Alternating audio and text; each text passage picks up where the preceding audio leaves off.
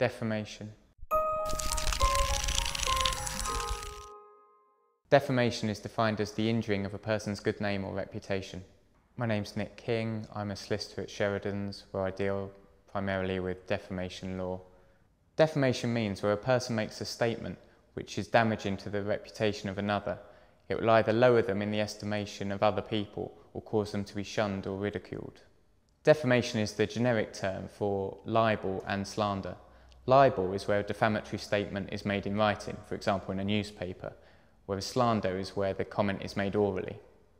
A person who makes a statement which is said to be defamatory can avoid liability, firstly if they prove that the statement is true, secondly if it was their fair and reasonably held comment based on true facts, or thirdly if it was made in a situation where the law deems it to be of such importance to the right of free speech that they will avoid liability per se.